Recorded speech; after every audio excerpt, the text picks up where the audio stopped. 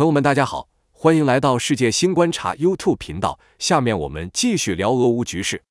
美国五角大楼表示，乌军正准备开始训练 M1I 布拉姆斯坦克，计划提供给乌克兰31辆，以组建一个坦克营。美国国防部与通用动力签署了价值2710万美元的合约，为乌克兰翻新 M1I 布拉姆斯主战坦克。没有说明数量，但指出订单将在俄亥俄州立马执行，大概在2023年9月29日之前完成。宣布对乌克兰新的26亿美元军援后，五角大楼发布声明称，美国了解乌克兰的战略，美国会确保乌克兰拥有所需设备。当美国帮助乌克兰安置这些新训练部队时，他们确实能够进入战场下一阶段。欧盟正在准备对俄罗斯实施新的制裁方案，预计将在复活节假期后开始对此进行讨论。西班牙防长玛格丽塔·罗伯斯称，西班牙将推迟到4月下半月向乌克兰交付承诺的6辆豹 2A4 坦克，现在还有4辆坦克正在翻新。乌克兰总共将从西班牙收到10辆豹 2A4 坦克。乌克兰总统泽连斯基于4月5日首次正式访问波兰，他在华沙受到了热烈欢迎，并在演讲中表示两国有一个共同的敌人——普京和他的军队。尽管对乌克兰获胜持乐观态度，泽连斯基还是对媒体表示，乌军仍在顽强坚守巴赫穆特，若出现可能被俄罗斯部队包围的风险，将采取相应措施保护前线官兵的安全。泽连斯基明确表示，巴赫穆特仍在我们手中，但前线情况非常困难。有时我们的战士会进行反击，夺回一些阵地，但很快又被俄军占领。对我来说，最重要的是不要失去我们的士兵。当然，如果出现更加激烈的时刻，坚守巴赫穆特的战士有可能被包围，将领们会做出相应的正确决定。泽连斯基呼吁西方国家继续为乌克兰提供更多武器弹药，并称只要获得越多武器弹药，乌军就能越快在巴赫穆特发起反攻。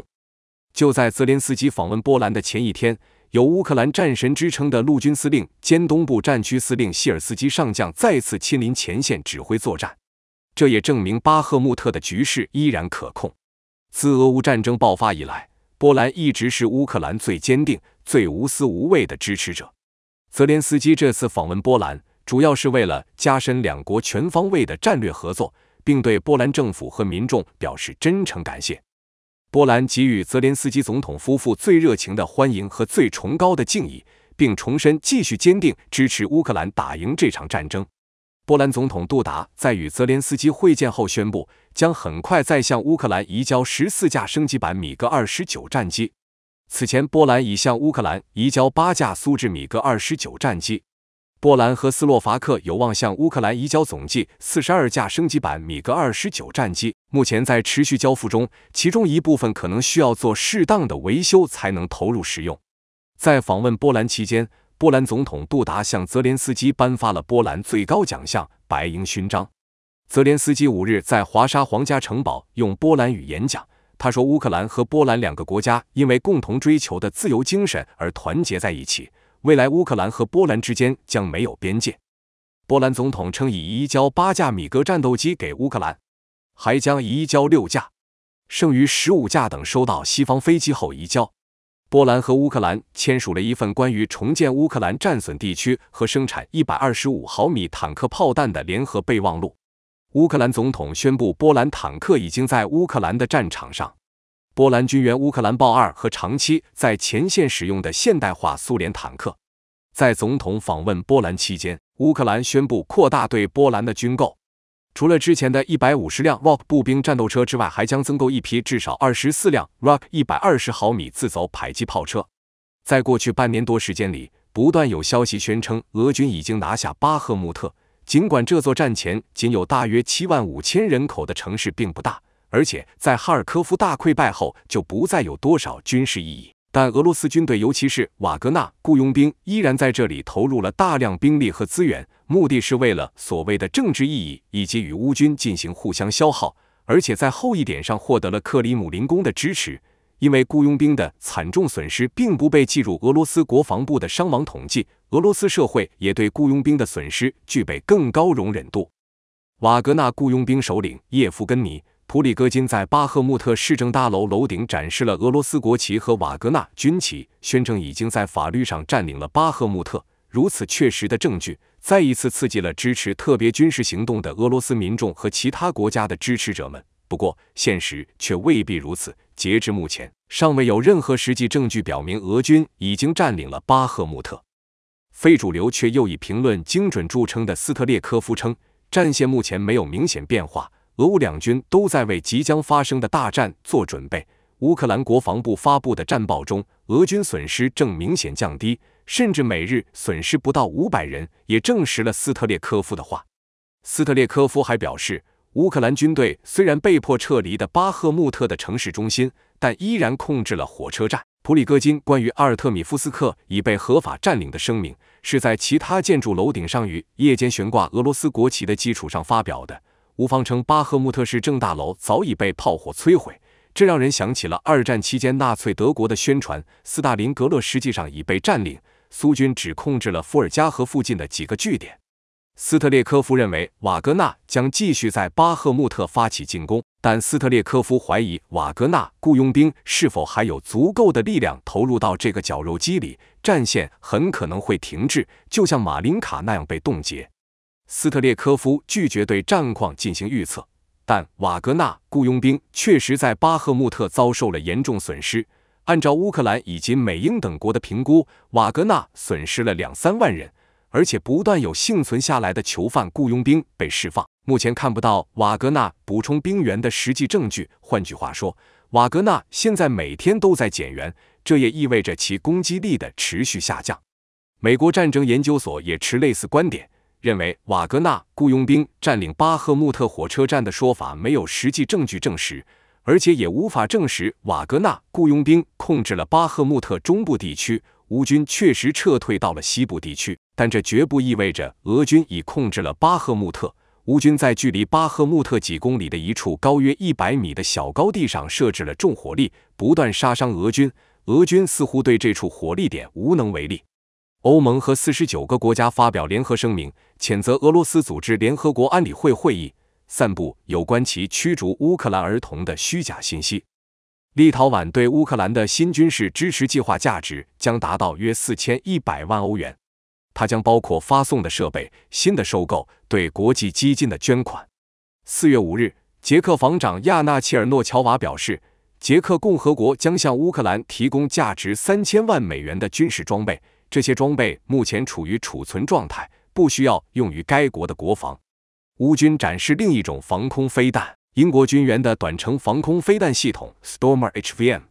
国际军援会议第11次会议即将举行，乌克兰防长指出，优先项目仍将是补充防空系统、装甲车以及155毫米炮弹。本次美国宣布26亿美元军援中，来自美国的坦克刺口径穿甲弹很明显将是贫铀穿甲弹，因为它们来自美国陆军的储备。现役 M1 布拉姆斯使用的刺口径穿甲弹主要是使用 M829 系列，最新版本是 M829A3 和 M829A4。俄罗斯航空业越来越难获得为他们现有的数百架商用喷气机进行关键维修所需的技术和零配件。战争研究所称，分析人士称，瓦格纳并未占领巴赫穆特1号火车站，也无法证实俄罗斯人是否占领了巴赫穆特市区中部。乌东传来捷报，分析人士消息称，乌克兰军方反攻夺回了 Novoslivka 西北部的阵地，并推进到村庄附近。乌军部队在乌东顿巴斯发动猛烈反击，迫使俄军从胡利达尔和马林卡撤退。目前初步解除了阿夫迪夫卡遭包围的威胁。在巴赫穆特地区，俄军部队正从市区南侧和北侧阵地撤出，乌军部队开始夺回一些市中心的阵地。俄占克里米亚地区诺费多里夫卡市区传出有枪声大作，似乎街道上有人开枪，待进一步消息确认。乌克兰任命的梅利托波尔流亡市长伊万·费多罗夫称，4月6日清晨，俄罗斯占领的扎波罗热州梅利托波尔市听到了强大的爆炸声。乌克兰总统泽连斯基办公室副主任安德烈斯比哈称，如乌克兰军队在反攻中到达克里米亚边界，乌克兰愿意打开谈判大门。在谈到基辅一直在准备的反攻时，他说，如果我们将在战场上成功实现我们的战略目标，当我们到达与克里米亚的行政边界时，我们准备打开外交大门来讨论这个问题。他称这并不意味着排除军事解放克里米亚的选择。乌克兰炮兵首次打击俄国境内领土，影片内容显示，俄罗斯境内别尔哥罗德地区的俄军阵地遭到攻击，可见乌克兰已经对俄罗斯早已无任何顾虑。乌克兰军方部队正在准备8个新编突击旅，总人数为4万人，以进行反攻，指的应该就是国民警卫部队新编的8个旅。乌克兰军工制造公司乌克兰装甲已经恢复生产60毫米迫击炮炮弹，并已向乌军交付10万多枚。负责创新、教育、科学和技术的副总理米哈伊洛·费多罗夫说，乌克兰的无人机军在该倡议的前9个月为军方采购了3200架无人机。之前有乌军 T-72坦克反攻俄军占领的 T 字形阵地，碾压阵地壕沟内的俄军的事件，现在更多的细节被披露出来。当时乌军的 T-72坦克弹药不够，只有22发坦克炮弹，火炮压制和打击壕沟内俄军后，乌军坦克直接冲上前碾压俄军。过了近20小时，乌军步兵重返现场，挖出一名几乎奄奄一息的俄军，他是唯一的幸存者。乌军问他被埋的感觉如何，他说周围都是压扁了的腰子，全死了。在现场还挖出不少枪械弹药和不少反装甲武器，好在乌军 T-72坦克及时强力压制俄军步兵反装甲攻击，否则会很危险。普里戈金现在又开始在俄罗斯监狱招募囚犯。除此之外，瓦格纳释放了一条视频，显示普里戈金在瓦格纳呼叫中心接听电话。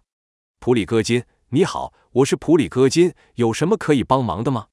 雇佣兵，你好，我想报名参加瓦格纳。普里戈金，好的。你知道你活下来的几率大约是10%至15%，而你得到的回报很低吗？雇佣兵，是的。普里戈金，好同志，欢迎。乌克兰总统办公室主任顾问波多利亚克说，乌克兰将在5至7个月内收复克里米亚。在乌克兰布科维纳，亲俄国的东正教会神父竟然故意阻挡，不让一名阵亡的乌克兰士兵棺木进入教堂举行追悼仪式。乌克兰安全局4月5日表示，安东诺夫国有企业前负责人谢尔西·比奇科夫被指控因官方疏忽导致安225 Mria 飞机被毁。乌克兰东部军事司令部发言人4月5日表示，尽管瓦格纳集团发表了此类声明，但俄罗斯军队在乌克兰东部并未出现弹药短缺。欧盟为乌克兰购买弹药的联合计划因合同分歧而受阻。欧盟计划在明年向乌克兰提供100万发弹药的计划，在4月5日与欧盟大使的会谈中搁置。俄罗斯北高加索地区再次动荡，俄罗斯印古什共和国马尔戈别克地区发生枪战，当地武装分子袭击该区域，俄国安全部队和国家禁卫军前往增援，据报至少有3名警察身亡，数人受伤。俄罗斯国防部指控乌克兰干扰卫星通讯，并称乌克兰前所未有地违反国际法。俄国奥列格·尼古拉耶夫提议动员应征者来解决国防工业企业人员短缺问题。他提议要么将应征入伍者在军工企业工作等同于替代兵役服务，要么为他们提供延期征兵，让他们去军工企业工作。土耳其表示希望恢复乌克兰与俄罗斯之间的谈判。土耳其看到了乌克兰进攻的准备，但他们认为最好在谈判桌上决定一切。法国国防部表示，他计划将预备役军人的最高年龄提高到70岁，在某些情况下提高到72岁。鉴于一连串的威胁，巴黎也在增加军事开支。日本政府决定将向拥有相同价值观的志同道合国家的武装部队提供装备，以提高他们的防御能力，以应对地区安全威胁。芬兰总理桑纳·马林5日说，鉴于他领导的社会民主党在议会选举中失利，他决定辞去党主席职务，只做一名普通议员。马林内阁定于6日正式辞职。过去的一天，俄乌双方都没有进行较大规模的主动进攻，而是巩固各自现有阵地。合理的解释是俄军真打不动了，而乌军在等待西方援助的重型进攻性装备部署到位，避免跟俄军拼人员消耗，不打无准备之仗。多个刻意不显示明显地理标志的视频显示，乌军确实在靠近前线地区集结，装备了西方阵营最近援助的坦克、装甲车和火炮。在乌东南地区4月中旬翻江季节过后，乌军随时可能发起筹备已久的大反攻。很可能，乌军这次大反攻会以摧枯拉朽之势向亚速海方向推进，从而将俄占领军拦腰截断，随后向第聂伯河左岸赫尔松地区克里米亚半岛推进，在8月底前基本结束大规模战争。接下来的大反攻将呈现乌军强大的攻坚能力，彻底粉碎俄军可以占着乌克兰领土赖着不退的梦想。根据乌克兰国防部的统计，过去24小时共有390名俄军死亡，被击落1架直升机，摧毁2辆坦克、8辆装甲车、1套防空系统、1辆油罐车和后勤重卡、3套特种设备、7门火炮以及4架无人机。